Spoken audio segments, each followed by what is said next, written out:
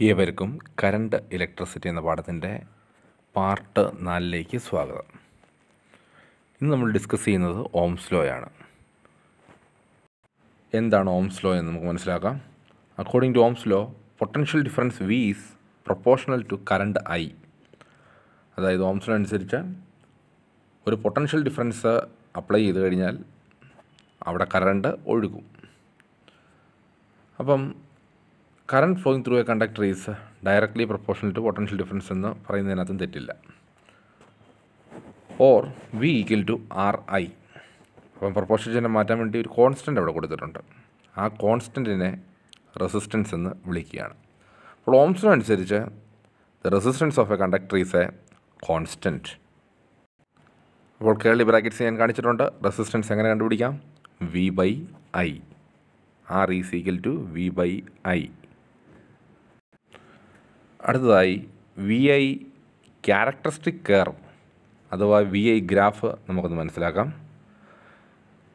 Here potential V is drawn along Y axis and current I is taken along X axis. Then we will get a graph passing through a origin and the nature of the graph is a straight line since v is proportional to I. അടുത്തതായി V I characteristic കർവിൻ്റെ slope എടുത്താൽ എന്ത് ലഭിക്കുമെന്ന് നമുക്ക് നോക്കാം. അപ്പോൾ slope എടുക്കാൻ വേണ്ടി ആ ഗ്രാഫിൽ ഒരു റൈറ്റ് ആംഗിൾ ട്രയാങ്കിൾ എടുക്കുന്നു. A B C. A B എന്ന ഭാഗം കറണ്ടായ എക്സ് ആക്സിസിന് പാരലായിട്ട് കിടക്കുന്നു. ബി സി എന്ന ഭാഗം വോൾട്ടേജിന് പാരലായിട്ട് കിടക്കുന്നു, അഥവാ വൈ ആക്സിസിന് പാരലായിട്ട് കിടക്കുന്നു. എന്നിട്ട് ടാൻ തീറ്റ എടുക്കണം. ടാൻ തീറ്റ എന്ന് പറഞ്ഞാൽ B C by A B ആണ്. ബി സി ഞാൻ ഡോട്ടഡ് ലൈൻ പച്ച നിറത്തിൽ വൈ ആക്സിലേക്ക് വരച്ചെടുത്തിട്ടുണ്ട്. അവിടെ വോൾട്ടേജാണ് കിട്ടുന്നത്. B C is equal to V. A B കണ്ടെത്താൻ ഓറഞ്ച് നടത്തി എക്സ് ആക്സിലേക്ക് ഞാൻ dotted lines വരച്ചെടുത്തിട്ടുണ്ട്. A B is equal to I. അപ്പം B C by A B എന്ന് പറഞ്ഞു കഴിഞ്ഞാൽ വി ബൈ ഐ തന്നെയാകുന്നു. അത് തൊട്ട് മുന്നേ നമ്മൾ കേട്ടതേ ഉള്ളൂ. അതെന്താണ്? റെസിസ്റ്റൻസ്. അപ്പോൾ slope of V I graph gives resistance.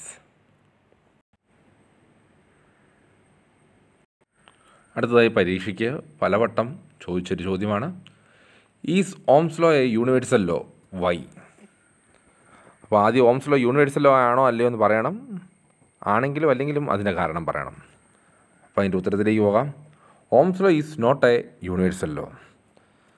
അതിൻ്റെ കാരണം എന്താണ്? Ohm's law is only obeyed in conductors. It is not obeyed in semi conductor. 2, even in conductors Ohm's law is disobeyed when temperature is changed. അപ്പോൾ എന്താണ് ഈ കേട്ടത്? ഒരു law universal law ആകണമെന്നുണ്ടെങ്കിൽ ഏത് സിറ്റുവേഷനിലും, എല്ലാ വസ്തുക്കളിലും, ഏത് കാലാവസ്ഥയിലും ആ ലോ മാറാൻ പാടില്ല. ഉദാഹരണം പറയുകയാണെങ്കിൽ നമ്മൾ +1 പഠിച്ച ഗ്രാവിറ്റേഷണൽ ഫോഴ്സിനെ കുറിച്ച് പഠിച്ചിരുന്നു, ഗ്രാവിറ്റേഷണൽ കോൺസ്റ്റൻറ്റിനെ കുറിച്ച് പഠിച്ചിരുന്നു. അപ്പം ന്യൂട്ടൺസ് ലോ ഓഫ് ഗ്രാവിറ്റേഷൻ അത് എല്ലാ പ്ലാനറ്റ്സിൻ്റെ ഇടയിലും സെയിം ആയിരുന്നു. Irrespective off season, irrespective of places, irrespective of any other condition, അവിടെ ന്യൂട്ടൺസ് ലോ ഓഫ് ഗ്രാവിറ്റേഷൻ അതിനകത്ത് ഗ്രാവിറ്റേഷണൽ കോൺസ്റ്റൻറ്റ് മാറാതെ നിലനിൽക്കുമായിരുന്നു. അപ്പോൾ ഓംസ് ലോ അനുസരിച്ച് റെസിസ്റ്റൻസ് കോൺസ്റ്റൻ്റ് ആണ് എന്നാണ് നമ്മൾ പറഞ്ഞത്. പക്ഷേ ഇത് കോൺസ്റ്റൻ്റ് അല്ലാത്ത കേസുകളുണ്ട്. അതുകൊണ്ട് ഈ ഓംസ് ലോ യൂണിവേഴ്സൽ ലോ അല്ല. ചില സ്ട്രിക്റ്റ് കണ്ടീഷൻസ് മാത്രമേ ഇത് ഒബേ ചെയ്യപ്പെടത്തുള്ളൂ, ഓംസ് ലോ ഒബേ ചെയ്യപ്പെടത്തുള്ളൂ. അതുകൊണ്ട് ഓംസ് ലോ എല്ലായിടത്തും ഒബേ ചെയ്യാത്തത് കൊണ്ട് ഈ ഓംസ് ലോ എന്താണ്? ഒരു യൂണിവേഴ്സൽ ലോ അല്ല. അതിൻ്റെ ഓംസ് ലോ ഒബേ ചെയ്യാത്തതിൻ്റെ 2 സിറ്റുവേഷൻസാണ് താഴെ പ്രതിപാദിച്ചിരിക്കുന്നത്. അതാണ് വൈ എന്ന ചോദ്യത്തിൻ്റെ ഉത്തരം. അപ്പോൾ കണ്ടക്ടേഴ്സിൽ മാത്രമേ ഓംസ് ലോ ഒബേ ചെയ്യത്തുള്ളൂ, സെമി കണ്ടക്ടേഴ്സിൽ ഓംസ് ലോ ഒബേ ചെയ്യത്തില്ല. ഇനി കണ്ടക്ടേഴ്സിൽ പോലും ഓംസ് ലോ ഡിസേബിൾ ചെയ്യും എപ്പോൾ? ടെമ്പറേച്ചർ മാറിയാൽ. അപ്പം വളരെ സ്ട്രിക്റ്റ് കണ്ടീഷൻസിൽ മാത്രമേ ഓംസ് ലോ വാലിഡായിട്ട് നിൽക്കത്തുള്ളൂ, ശരിയായിട്ട് നിലനിൽക്കത്തുള്ളൂ. അതായത് റെസിസ്റ്റൻസ് കോൺസ്റ്റൻ്റ് ആണ് എന്ന് ഓംസ് ലോ പറഞ്ഞ ആ സ്റ്റേറ്റ്മെൻറ്റ് ശരിയായിട്ട് വരത്തുള്ളൂ.